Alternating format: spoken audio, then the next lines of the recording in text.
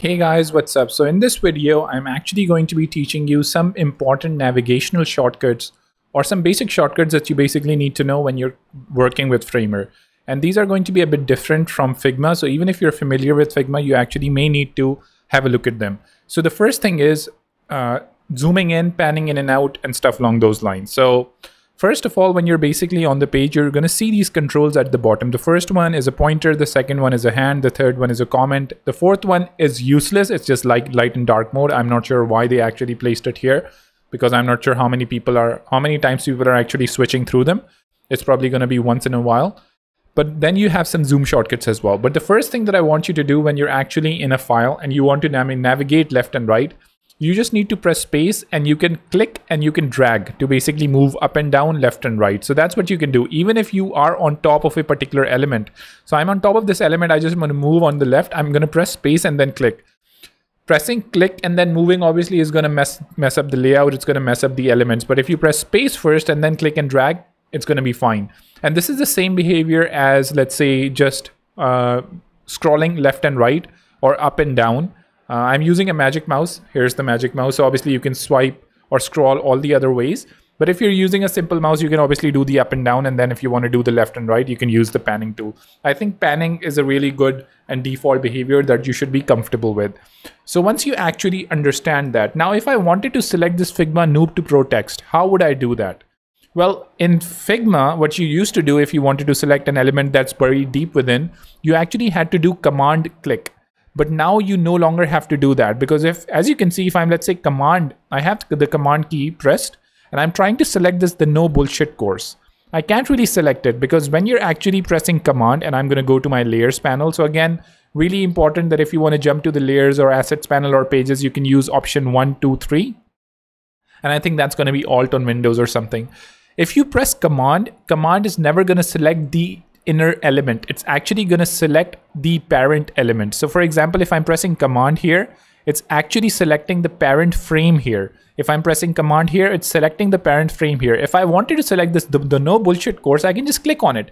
If you want to select any particular element, you can just click on it and that element is going to be selected. Similarly, obviously here, this is a bunch. This is actually a component, so I wouldn't be able to select it. I would have to double click it and then go to the components panel and then select it. So obviously you wouldn't be able to select it like that.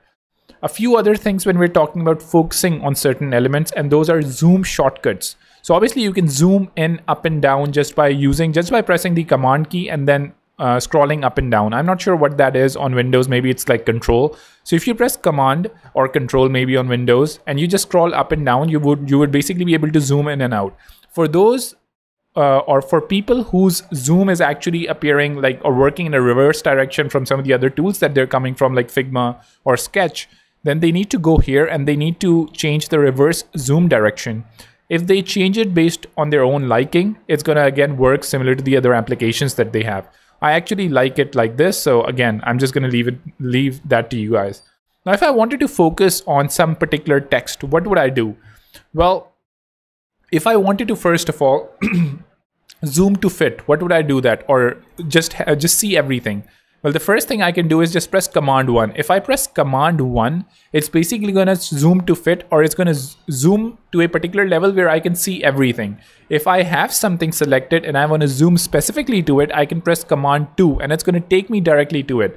So for example, if I just have, let's say, this element selected, that text selected, I'm sure you don't even see it on the screen that much, but if I press command 2, it's going to take me to the element that I have selected and it's going to zoom in on that. So command 2 is a really important shortcut. Command 1 basically allows you to see everything, and command 0 is the shortcut to actually see things in their default original size. So those are just some key shortcuts of zooming, panning and stuff along those lines that I need you to be aware of.